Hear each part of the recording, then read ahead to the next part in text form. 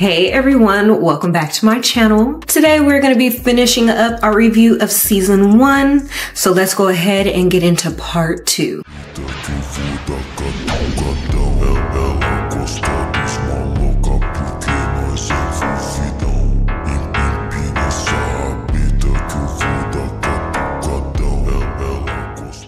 Episode 4, The Ruthless Pursuit of Blood with All a Child's Demanding, introduces us to Claudia, who emerges from her transformation wide-eyed and curious. Louis brought her home charred and near death, begging Lestat to change her, which he does, albeit begrudgingly. What she thought were angels, she now understands to be demons, and she confronts that understanding with a fearless, childlike wonder. This introduction of 14-year-old Claudia brings a sort of whimsy to the series now. Rashid, Louis' assistant, brings Daniel Claudia's journals, and this young lady journaled everything. Every feeling, every argument, every kill, all of it. But Daniel knows he isn't getting the full picture, as some of the pages from Claudia's journals have been torn out. But nonetheless, the picture still paints. Louis immediately takes to being a father, while Lestat doesn't care for her too much. That changes, however, when he sees that her thirst for blood is similar to his. When they take her hunting for the first time, she kills a constable, another kill for the culture, but obviously they have to advise against that.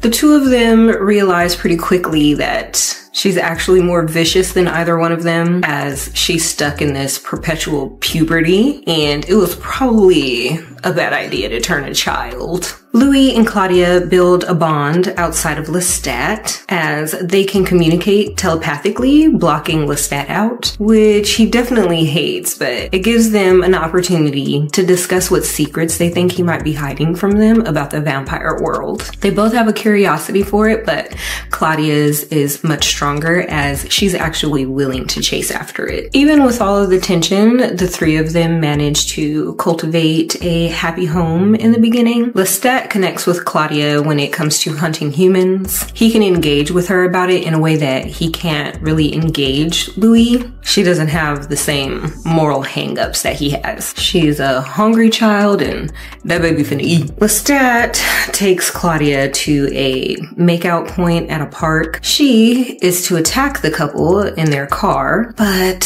she becomes caught up in their lovemaking, which is the start of a sexual awakening in Claudia, who is now 18, and as she's 18, she wants to be seen as an adult. Claudia starts going out independently, and this is when she meets Charlie, her very first love. She journals about him, and she longs to be touched by him. On one of their dates, she attempts to recreate that scene that she saw between those lovers in the back of their car, caught up in the throes of passion and being a raging, hormonal teenage vampire. Unfortunately, Claudia sucks his neck a little too literally, and she killed that young man. R.I.P. Charlie. Goodbye, Charlie. I love you. Devastated by what she's done, she runs to her demon daddies and begs Lestat to change him. But Charlie's already dead. Now, I'm not a Lestat fan, but Louis tries to blame Lestat for this in some kind of way, which I don't see how this is his fault. That little girl drained that man. Like, what Lestat's supposed to do about that? He dead. Sure, he could have been kinder, but when have you ever seen Lestat be kind? You weren't attracted to this man's gentle nature. You wanted that savage in him. Okay? You love that demon D. Please. Miss me with that. Anyway, Claudia is completely traumatized and Lestat rubs it in her face. But I'm team Lestat on that one. Like, little girl, we're vampires. You can't be out here loving these hoes. At the end of this episode, we see Claudia suffer a mental break as she attempts to self-harm herself in the way that a teenager would. Episode 5, A Vile Hunger for Your Hammering Heart, introduces us to a less whimsical side of our darling Claudia. Claudia's first kill, the constable, called her a devil in his last words. And Charlie, her first love, called her an angel in his. I think this sparked a sort of kink in her, where now she keeps track of her victim's final words, which Daniel discovers while reading her journal. Claudia embarks on an insane killing spree, burying the bodies in Chalmey, I think it was called Chalmey. Yeah, in Chalmey, which is 3 feet below the river line. So, soon as a storm comes in, it washes all the bodies up. This obviously haunts the town, and not only the town, but Louis and Lestat, when they're told that soft parts of every single body that was found had a piece of it chopped off, including a titty. The girl took one single solitary titty. When confronted, she blames them and their love and the fact that she has no one. She's trapped in the body of a 14-year-old, so who will have her? During her killing spree, she attempted to turn some boys, but obviously was unsuccessful. She begs Lestat to turn someone for her. He obviously turns that down, and she calls Lestat selfish for the fact that he won't turn someone for her, yet he has 2 lovers. So she exposes the fact that Lestat is still sneaking around with Antoinette, but Louis don't care, y'all. Louis don't give a damn. He gonna let Lestat. Okay. Claudia runs away in this episode, casting Louis into a 7-year stint of depression, taking Lestat right on along with him. Louis longs for Claudia and is totally disconnected from Lestat, only thinking of his daughter. On her journey, Claudia ends up running into another vampire. She's excited at first, but unfortunately, he ends up assaulting her. She journals about it, but those pages have been torn out. This is something that Louis struggles to relive, as it was his voice calling out to her that attracted that other vampire to her. So naturally, he blames himself. After witnessing a heart-wrenching moment between Louis and his sister Grace, where she tells him that her and her family are moving away and that Louis must be dead to her, while revealing that she put his name on a headstone, Claudia returns home with a renewed purpose of not being Louis' daughter, but being Louis' sister. But my good sis refuses to be under the thumb of Lestat. She demands that Louis leave with her to Europe so that they can find other vampires. So this enrages Lestat. He is resentful from being stuck in this depression cave with Louis for the past 7 years, which is rich considering this was his reaction when Louis asked him if he was enough. I'm not enough.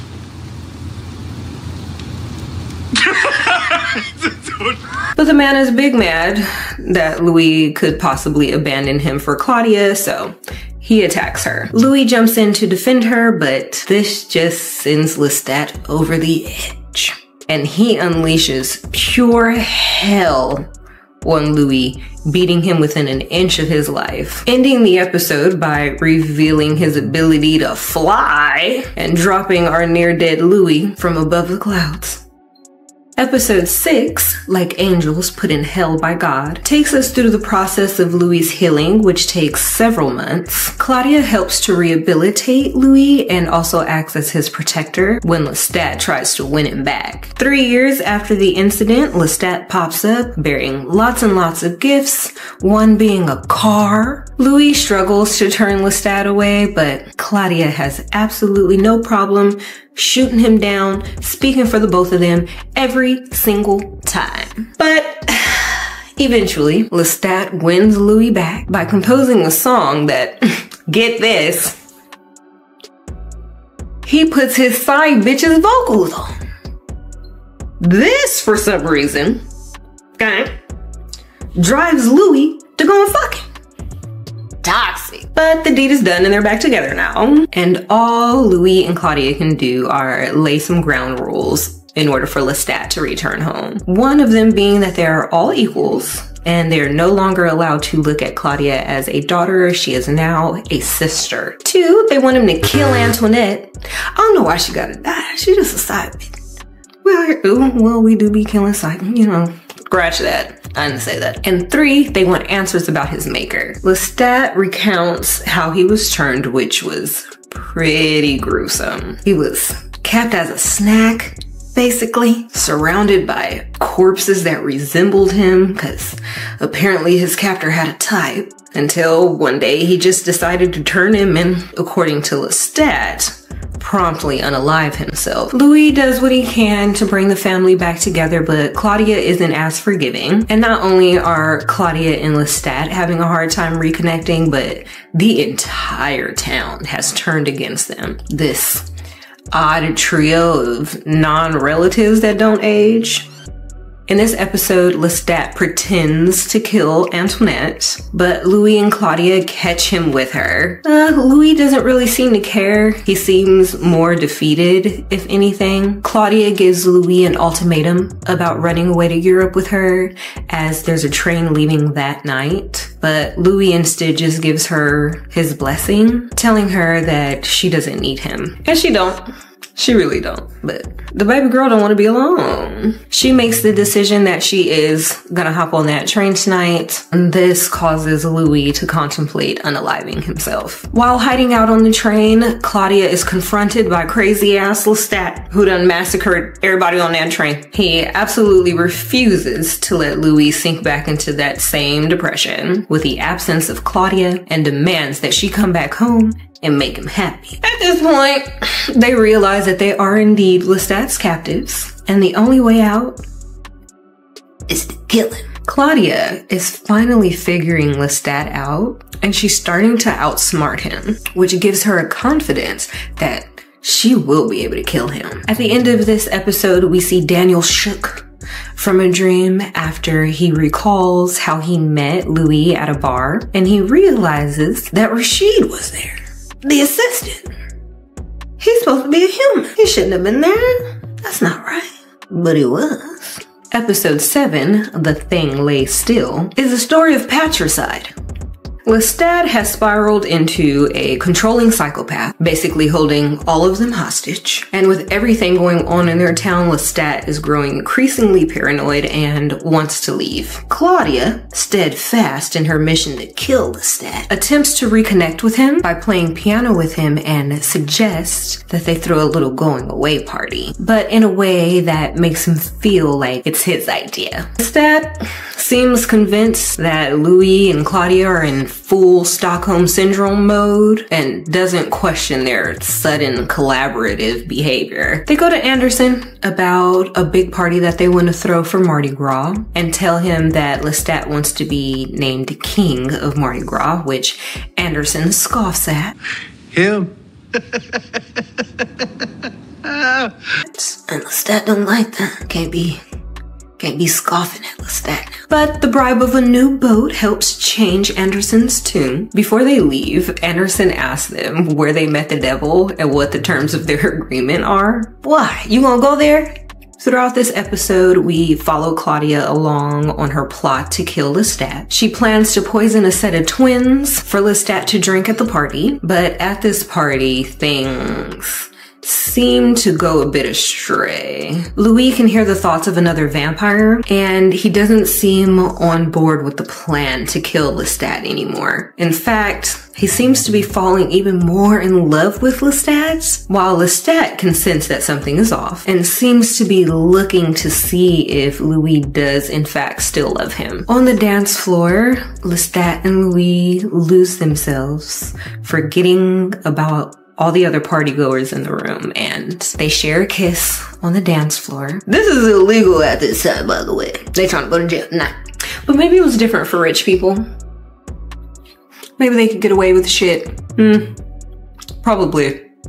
The trio bring a small group of partygoers back to their home, where they promise to reveal their secret of youth. Instead, they get ate up. Lestat going straight for Anderson first. They chase down and kill everyone at the party except for one of the twins, which they saved special for Lestat. But he can smell the poison in his blood, which Antoinette confirms because, surprise, Antoinette's a vampire now.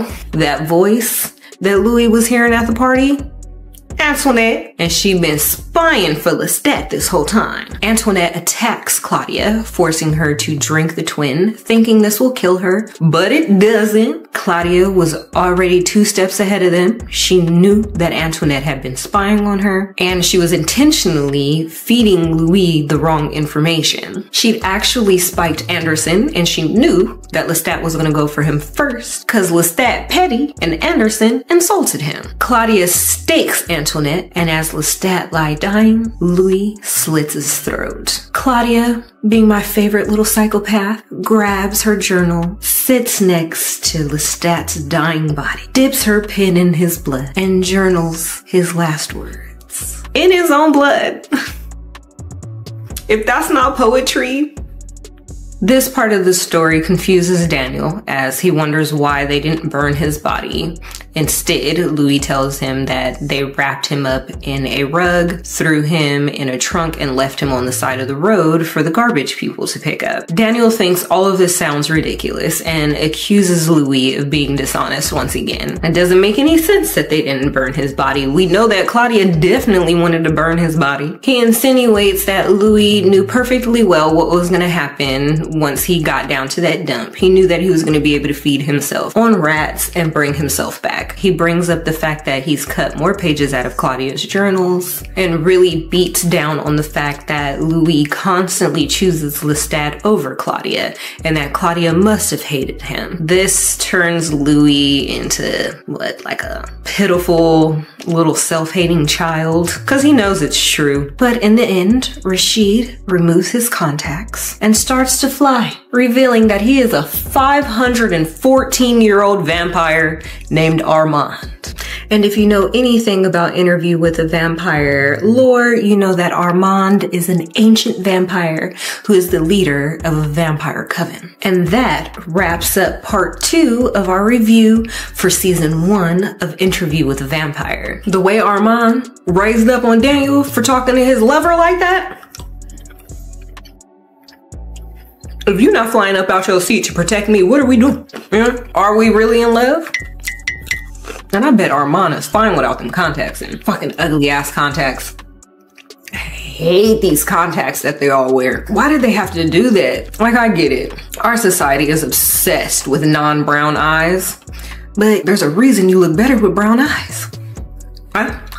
There's so many songs written about how beautiful brown eyes are. Pretty brown eyes. Oh, they make the vampires so beautiful in those contacts. They look stupid, okay? Stop telling that lie. Ain't nothing cute about them contacts. Give me Blackthorn flashbacks. Speaking of, did y'all hear that rumor? That there might be a season 2 of Shogun? But anyway, season 1 was perfection. I love the way they recreated Storyville in New Orleans, which is a neighborhood that doesn't exist anymore. I love how they allowed the racial dynamics to be as ugly as they realistically would be. Claudia is definitely my favorite character. And did y'all know Claudia was like 5 or 6 in the books? Did she experience all this sexual repression in these books? See? You know what? Don't even answer that question. It won't. I'm not gonna say what I want to say because it's problematic, but that's why I can't read books written by everybody. Okay? 6 or 7? Why'd they turn her? Is it similar? Like, was she orphaned by something they did? Like, was it their fault? Should I Google it? I should have Googled this, huh? Could have did a little research. No. No. I love Louis, but Louis a punk. And when he be acting like a punk,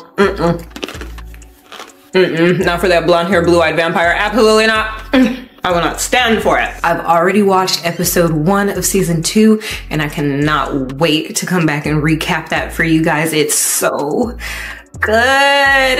There's a new actress playing Claudia now, and it just looks really good. I'm super excited for it. What did you guys think about season 1? Who are your favorite characters? What are you looking forward to when it comes to season 2? If you read any of the other books in the Interview with the Vampire series, what characters are you expecting to pop up in season 2? As always, talk to me down in those comments. Make sure you like, share, and subscribe. And I'll see you guys in the next one. Bye!